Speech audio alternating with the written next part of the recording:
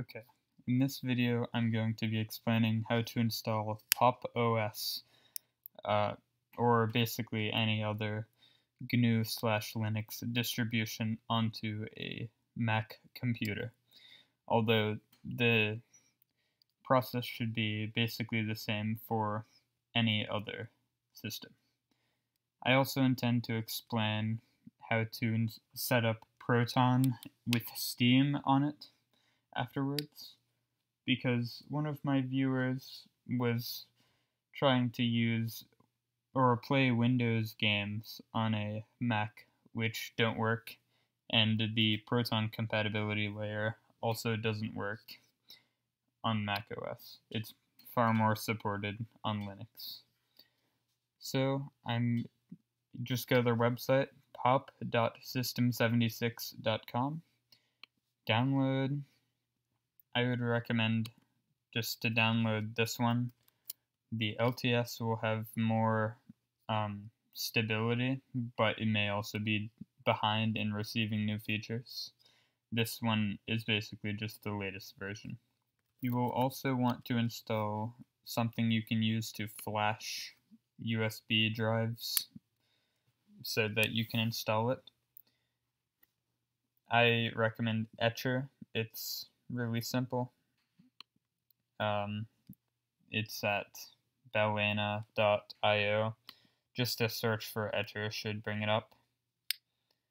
And the install process should be really simple once this downloads. So if you're on Mac OS, just open the DMG file.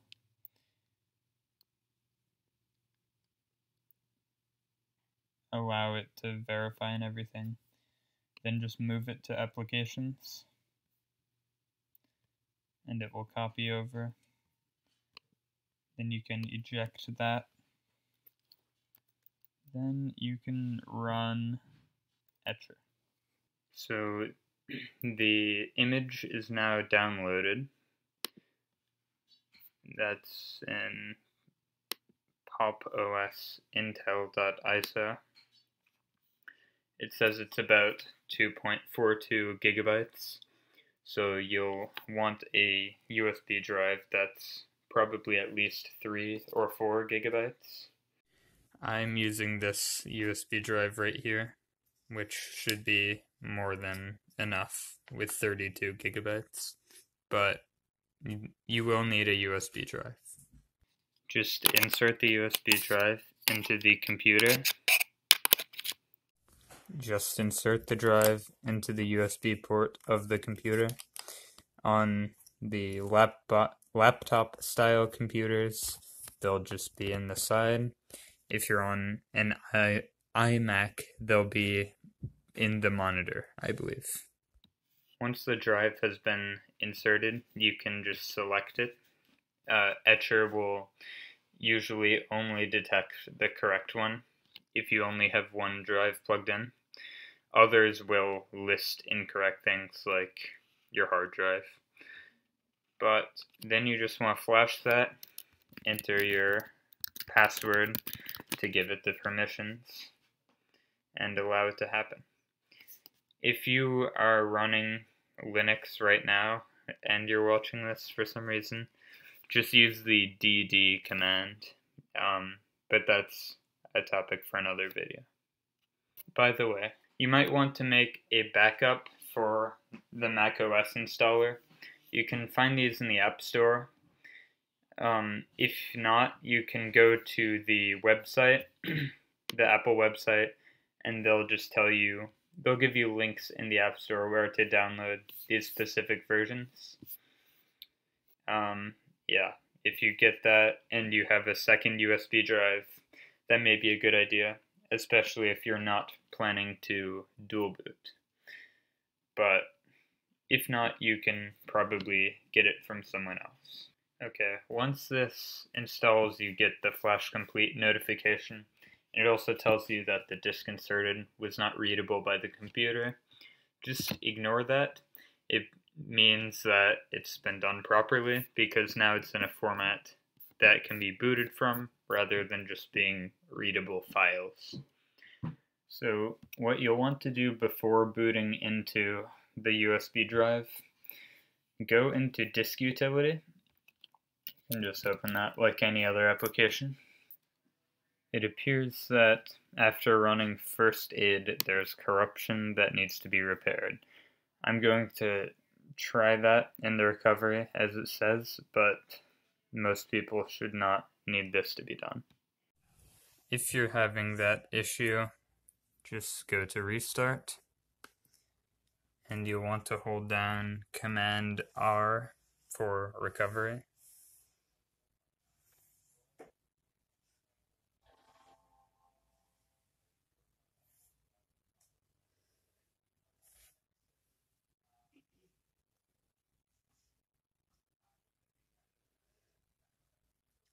And it usually takes a bit longer to load that for some reason, so I'll just allow that to happen. Once you're in the recovery, just select Disk Utility and run First Aid on the HDD. It now claims to be restored, so I'm going to partition right here. Partition. You should be able to do this in the normal system. I just happen to be in recovery right now. So select FAT. That should be easier for the system to deal with. Here. First, make it like 20 gigabytes or so. If you want more, like if you're going to play large games or a lot of games, select something larger. Give it a name, make it FAT, and apply. Then partition. The disk utility automatically closed itself, so I'm going to assume that it partitioned properly. So yeah, there is now a POP partition. It's APFS for some reason, but the POP drive should be able to handle it. I'm in the disk utility again. Select partition once more, partition, and make a new one that is 500 megabytes. Really small partition right there. I'll just name it boot. And the format shouldn't really matter. POP can handle that. Select partition. Now that the partition has been created, I'm going to boot into the Pop! OS USB once again. Turn that on, hold down Alt. Wait a few seconds for the EFI drive to appear. Then press Enter to select that, or return, whatever. Then press Enter again to select Pop! OS, and just give it a few minutes to boot up. It will basically just have a terminal screen, most of which is systemd, handling like all the boot processes and stuff. It may freeze at times, just allow it to load. Again, give it a few minutes to boot up. Our mouse has appeared, and we are in the Pop! OS graphical environment. This is the GNU desktop environment. Looks pretty similar to Mac OS. Just select English if that's your native language, United States for the variant.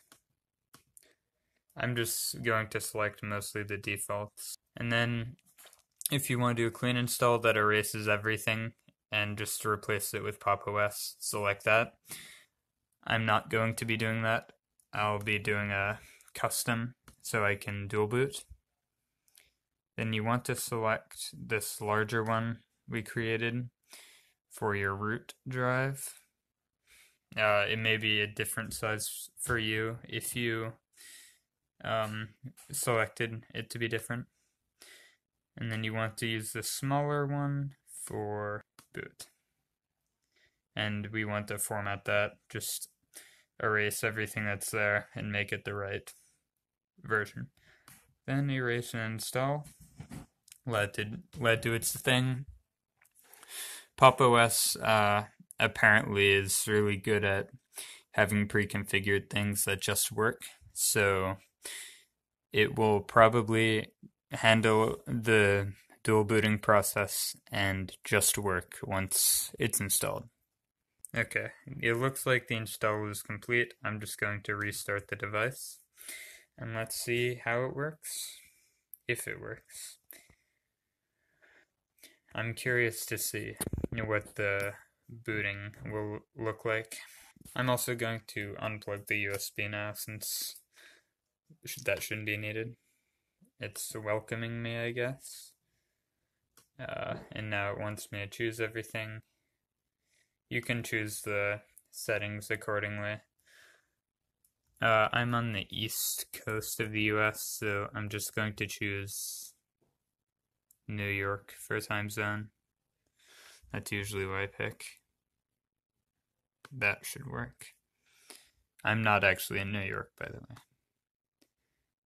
But that's the right time zone. Full name. Okay. Usually it wants you to put in actual information, but I guess not. I'll make a super secure password. Okay, I guess I have to put in an actual password. It now says it's all done, and we can start using Pop! OS. Okay, so I was actually unable to get Wi-Fi working, so I can't install a screen recorder. On newer Mac devices, it's unlikely that it will work with Wi-Fi out of the box, just with proprietary drivers and stuff. However, if you have an older one that works, good for you. You're lucky. You should just be able to open the settings. I think you press Command or Super key or Window key, whatever's on your device, and you should just be able to search settings. That's where you'd configure all stuff. If you're using Ethernet, that is a wired connection, which I don't have access to. That should also just work out of the box. Now, applications are... Okay, so they call it Pop Shop. You just open that if you want to install things. You can probably just search Steam. Looks like it's actually cached in my connection, but that's how you'd install Steam.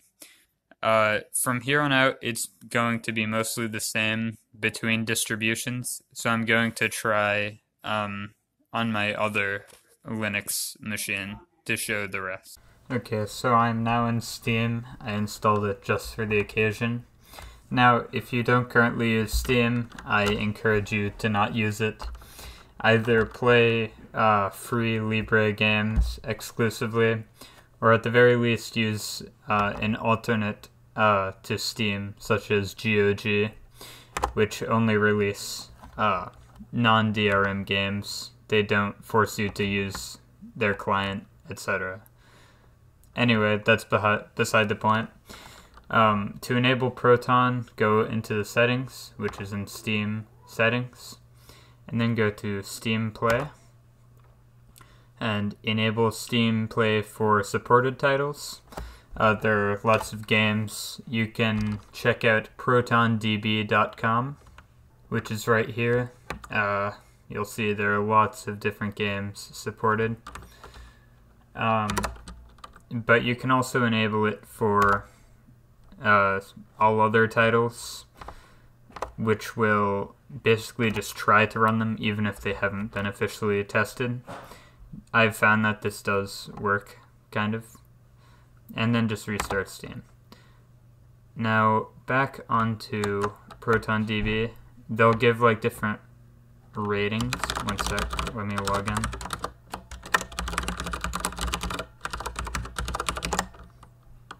They'll give different ratings. For example, this has a platinum rating, works perfectly, people will talk about how well it works, etc.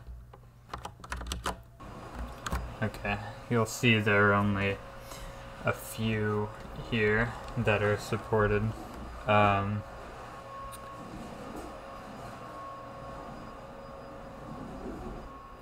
This one says, this one isn't listed as one of the supported ones, so we'll just try it to see if it runs. It's only 99 megabytes. Of course, Proton has to download first. Everything has now been downloaded, so we'll just open this to play. It says it's going to use Steam Play. And let's see how this works. Okay. So we now have the game. Let's run this display. Alright.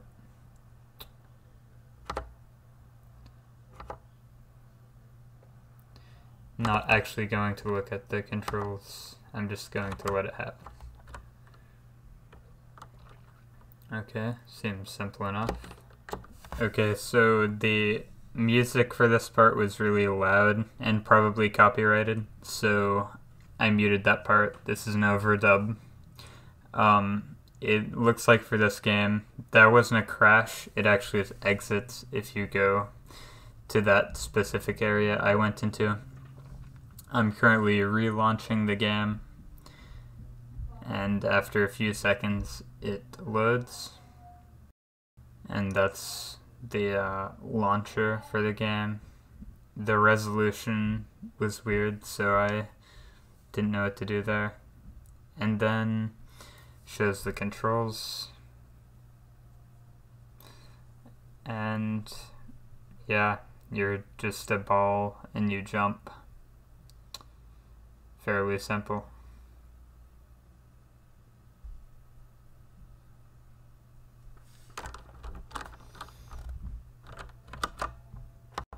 That concludes the video. I hope you found it helpful.